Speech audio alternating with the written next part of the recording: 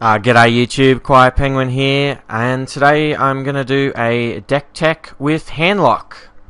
So I've been playing a bunch of ladder over the last few days, slowly grinding my way up, and after playing a whole bunch of different decks, I've settled on Handlock for this season as the deck I'm going to use to get to Legend for the second time now. So basically I feel like Handlock's in a really good spot now because people are starting to move away from Big Game Hunter. So basically the way the meta has progressed so far is that people started playing Dr. Boom, and Dr. Boom is really overpowered, which means that to beat Dr. Boom you have to play Big Game Hunter. But if everyone's playing Big Game Hunter, then minions that have over 7 or more attack are really bad, which means people stop playing decks like Handlock. So Handlock's gone, and then people start to adapt to having these big game hunters everywhere. So some people have started taking Dr. Boom out of their deck. Decks like Druid and Control Warrior, those sort of things, have started taking out the Alex Strazas or Ragnaros, that sort of thing, and they're starting to play minions like Kel'Thuzad or Sneed's Old Shredder, simply because they don't die to BGH. So that's kind of where we're at, and then basically people are starting to react to this, and they're reacting to it by not playing BGH anymore. And if people aren't playing BGH anymore, then we want to be playing Handlock. But even if you do run into a BGH or two, I mean I've run into a few so far. It's not that big a deal. I mean if they can BGH or Big Game Hunter, one of these guys, then you've still got 3 more. It's not that big a deal. So yeah, Handlock is the deck I've been playing lately. I've been doing really well with it. So let's get right into the deck tech, guys. I'm going to go through it card by card and let you know why I'm playing these cards. So first off, we're playing 1 copy of Mortal Coil. Mortal Coil is just like a really good utility card. It's really good at just finishing off, say, a 4 health minion after you've Dark Bombed or Hellfire, or finishing a minion off after you've Shadow Flamed, or you've hit it with a Twilight Drake or an Anti-Kill Bot, or just some damage or whatever. And then it's also really good at killing the 1 health minions to begin with. Stuff like Clockwork Gnome or Leper Gnome, that kind of thing. So we're only playing 1 copy because it can be a little bit situational. It's really bad if you don't get to draw a card off it. You basically only playing it in situations where you're allowed to draw a card off it. So that's why we're only playing 1. It's just a really good utility card, but you don't really need it to win the game. Next up, we've got 2 copies of Zombie Chow. Zombie Chow is really good against the aggressive decks. So it just lets you get a minion down early that's really difficult to sort of trade with another early game minion. So you generally get at least a 1-for-1 here, and you can sort of start to stem the bleeding a little bit. It's also worth noting too that you can use this card early just to get below maximum hand size.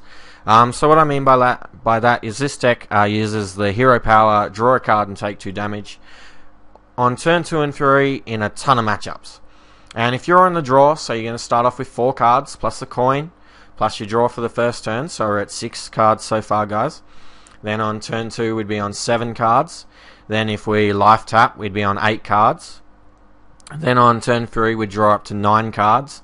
Then if we life tap again, we're at 10 cards, and that means we will actually burn a card next turn, and we really don't want to do that. So in that kind of situation, you can draw up to 10 cards, use the 1 mana you'd have remaining, because it's turn 3, remember guys, to chuck a Zombie Chow down. And that means you're back at 9 cards, you're back to drawing your normal card for the turn, and you're ready to go on your way. So Zombie Chow is also pretty good at that. It's pretty crucial to have something that you can sort of play in that scenario.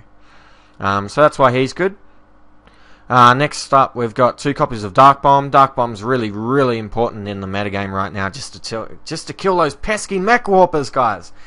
And that also kills stuff like Snow Chuggers and that sort of thing. But yeah, being able to kill a mech warper on turn 2 is really important. It's also good, just like Zombie Chow, just stemming that early game aggression. So that's why we play 2 copies of those. Next up is 2 copies of Ancient Watcher. Ancient Watcher doesn't look like really a card that's worth playing. 2 mana 4/5 sounds awesome, but it can't attack, so it sounds kind of crappy. But we've got a ton of ways to get value out of it in this deck. So the first one is Ironbeak Owl. So we can just silence it, and if we do that, we get an actual 2 mana Yeti. 2 mana 4/5 that can attack, that can do whatever. And that's really, really good for 2 mana. That's insane. We can taunt it up in an aggressive match using either Sun Fury Protector or Defender of Argus. And if we do that, then it becomes this like really big taunt that our opponent just has to deal with. They're going to have to spend a pretty good card to deal with it too. They're either going to have to like trade their minions into it, probably 2 minions, or they're going to need to use like a swipe and a hero power or something if they're druid, something like that, or maybe a fireball if you're playing against mech mage, or like a kill command if you're playing against a hunter deck. So it's not the hardest card to deal with, but you're going to get value. And then of course the last card that it combos with in this deck is Shadow Flame. So on turn 6 you can just plop out an Ancient Watcher and sacrifice it to Shadow Flame, and then you're basically getting a 2-card 6 mana Flame Strike. And guys, Flame Strike's a really, really good card. So it's just a really, really versatile card in this deck, Ancient Watcher. You're always happy to see it. So next up, you've got 2 copies of Ironbeak Owl. So Ironbeak's really good with the Ancient Watcher, as we were talking about before. And it's also really good to have access to a silence effect in control decks. And that's just so that you've really sort of always got to have an answer to whatever your opponent's playing when you're playing a control deck such as this one. So for instance, in the Paladin matchup, if you don't have an answer to the Tyrion, you're in a lot of trouble with this deck, generally, I've found. Even if you can like Siphon Soul the Tyrion to kill it or whatever, you can kill it off with like a giant or whatever. Giving them that weapon, that extra 15 damage, is huge, guys. Makes it really, really hard for you to win the game if they can get the Tyrion effect off. So having Ironbeak in that matchup, just for example, is pretty critical. So that's why we're playing 2 copies of that. It's also really good against Sylvanas. Sylvanas can be a really, really big pain against this deck because they can just plop it down and they're going to be able to steal one of your really big minions like a Sneeds or one of your giants and stuff. So it's also really good in one of those situations as well. So next up, we've got 2 copies of Sun Fury Protector. So its job here is to combo with either the Ancient Watcher, like we were talking about, Twilight Drake, or one of your giants.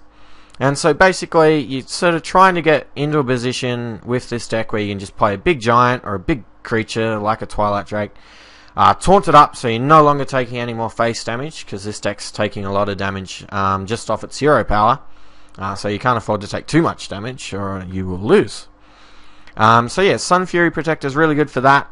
You can also occasionally protect something, but that doesn't really come up that often in this deck. It's mainly used to just completely halt your opponent's aggression. You get to the stage sort of where you can just lock out the game with taunts.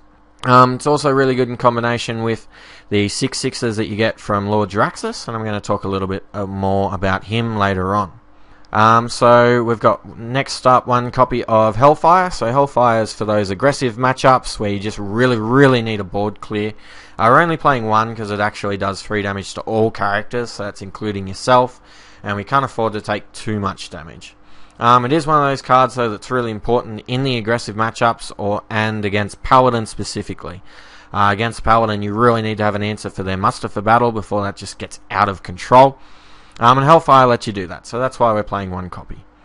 It's worth noting too that if you're starting to come up against a ton of aggressive decks on ladder, definitely put in a 2nd copy of this one, guys, but I'm only playing 1 for now. So next up, we've got 2 copies of Shadow Flame. So Shadow Flame can be used with one of your giants if you really need to. Say your giant's on low health, it's only got say 2 or 3 health left or something, and just sort of Shadow Flame it and just kill off your opponent's board. Basically nothing survives. If you're Shadow Flaming a giant, their board is gone. So you can also Shadow Flame off an Ancient Watcher, which again is like a Flame Strike, how we were talking before. Or if you've already got Lord Jaraxxus out.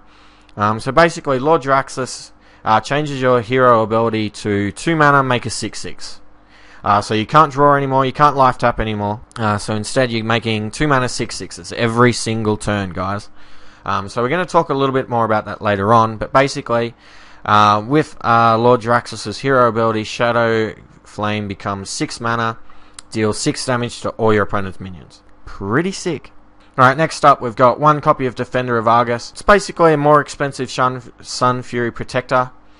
that also gives like a +1/+1, which can be relevant. For example, it can make your Twilight Drake kill off a Sludge Belcher instead of just almost getting there. But we only play one copy, simply because it's more expensive. So, because it combos with other cards, this taunting effect, so I'm talking about Sun Fury, Protector, and Defender of Argus here. Because it combos with another card, you don't ever just play it out on a naked board. You generally want to play it with like a Giant or a Twilight Drake or something. The cheaper option is better, so that's why we go with 2 copies of Sun Fury and only 1 copy of Defender of Argus. Now, I have seen some Handlock decks play 2 copies of this card, but I've been pretty happy with 1. I haven't really needed the second. So next up, guys, is 2 copies of Twilight Drake. And Twilight Drake is one of your main minions in this deck, guys. Okay, he's insane. So if you're playing this guy on turn 4, he's almost always like at least like a 4/8 or something. Sometimes he's even a 4/10 with this deck, just because of the life tap. You can always have a really big hand when you're playing this deck. And that means this guy's insane. He's just a better Yeti for this deck. He's super, super good, guys. Because he has so much health, he's basically a mega, mega sticky minion. It's really hard for your opponent to kill this guy off with just 1 card. It is worth noting, though, that it's really weak to a silence effect. So something like Ironbeak Owl or an Earth Shock if you're playing against a Shaman. Or mainly the most common silence is Keeper of the Grove from Druid. But apart from that, this guy is super, super solid. So next up is 2 copies of Antique Healbot. So Healbot's really, really good in this deck. As I've sort of been saying before, you generally take a ton of damage when you're playing this deck just from your hero power. So your hero power, of course, is draw a card and take 2 damage. And Antique Healbot heals for 8. So it's basically letting you draw 4 cards. And so like a 5 mana, 3/3 minion that draws 4 cards is utterly insane, guys. So you're always happy to play 2 of this. Next up is 2 copies of Sludge Belcher. Sludge Belcher is pretty common in control decks like this. Just a really good taunt, it's a ton of value, it's sticky, and just helps to stem the bleeding. So just a really all-round solid card here. Next up, we've got 2 copies of Siphon Soul. So Siphon Soul is just your catch-all removal spell in this deck. You name it, kills it dead. Dr. Boom, can kill a Giant. Can kill Ysera, Alexstrasza, Ragnaros. You name it, guys. If you need to kill a Sludge Belcher, dead. Twilight Drake, dead. Mechanical Yeti, dead. Mech Warper, if you need it, dead. You name it. It kills it, dead. And because it's such a versatile card, it means that we don't need to play other cards like Big Game Hunter, something more situational. Even though it does cost more, it's hard removal, guys. And being able to restore 3 health as well is a pretty nice boon. Just a really nice add-on there. So next up is a copy of Sylvanas Windrunner. So as you guys already know, Sylvanas is just insane in general. But in this deck, it's also got a combo with Shadow Flame. So if you've got 10 mana, you can play out a Sylvanas, and then Shadow Flame it, deal 5 damage to all your opponent's minions. And then if anything can survive that 5 damage, Sylvanas will take it. So say they play out like a Giant or a Dr. Boom or something, you can wipe off their board and then kill and then take it. So it's worth noting that you can do that. Doesn't always come up, but Sylvanas is just a generally really, really good card. Next up, we've got a copy of Sneed's Old Shredder. So I'm playing this over something like Dr. Boom, just as a late game threat. Mainly because it's so hard for decks like Paladin or Control Warrior to actually deal with Sneeds. The fact that they're going to have to deal with 2 really big minions most of the time, depending on what you get off the old Shredder, is just really, really good value. So I've been super impressed with this guy, and I'm looking forward. I think he's going to start to see more and more play as we go through this season. So next up is a copy of Lord Jaraxxus, and he makes all your control matchups so much better, guys, so much better. The fact that he also heals you, so say you've gotten down to 5 health or 10 health or even 14 health, when you play Lord Jaraxxus, you're going to jump right back up to 15, similar to playing Alexstrasza and targeting yourself. So he comes with a weapon that has 3 attack and 8 durability, which means given enough time, he can actually do 24 damage on his own, which is huge, guys, absolutely huge. And then he also changes your hero power from the life tap ability to 2 mana, make a 6/6. Every single turn, guys. Every turn you just, bam, 2 mana, 6/6. 2 mana, 6/6. 2 mana, 6/6. It's insane. It's really, really hard for some of the control decks to deal with. Basically, something like Control Warrior or the Priest decks, they just can't beat an endless stream of 6/6s. Especially when you can do things, you can like Shadow Flame them off, or you can Sun Fury Protector to give them taunt. It's just really, really, really, really powerful ability. It is worth noting though that Lord Draxus doesn't make your life total 15, like it actually sets your barrier to 15. So you can't, like after you've played Lord Draxus, you can't heal over 15 with Healbot. So say you've got Draxus in play and you're at 14 life now, you're not at 15 anymore. Healbot will only heal 1 then, it won't heal right back up to 22. Your maximum is now 15. And that also means that Molten Giant gets a lot worse after you've played Lord Draxus, simply because now your life total's 15, so even if you're at 1 life now, Molten Giant's still going to cost 6 to play. Yeah, so generally you want to play your Molten Giants before you play Lord Draxus if you can, but if you can't, you can't. Okay, so now we're into the heart and soul of the deck, guys, the Giants. So first up is 2 copies of Mountain Giant, they both synergize really well with this deck because of the hero power. So being able to draw a card makes your hand size generally really, really big, which makes Mountain Giant really, really cheap. And you're also taking a bunch of damage because every time you draw an extra card, you're taking 2, which makes Molten Giant way, way cheaper. So as you can see there, guys, they're both really synergistic in this deck. You can play them both really cheap. Mountain Giant you can often play on turn 4. And just a turn 4 8/8 is disgusting, guys. It's really, really overpowered. It's way above curve. Compare that to something like a Yeti, like a Chillwind Yeti. It's like double the attack. Like, it's just crazy, crazy good. And Molten Giant's also really, really good in the aggressive matchups, just because they're dealing so much damage to you. You can often play this guy for like 2 or 3 mana. Sometimes you even get to play it for free. So yeah, both the Giants are really, really good with this deck. So thanks for tuning in, guys. I'm going to be doing a bunch of matchup analysis with this deck over the next few days. So you'll get to see me play this list against basically every other deck in the meta, so you'll know how to mulligan, what cards to play around, how to play the deck, and so on. So please like, comment, and subscribe, guys. Make sure you're subscribing to check out the matchup analysis with this deck. And I'll see you guys in the next video.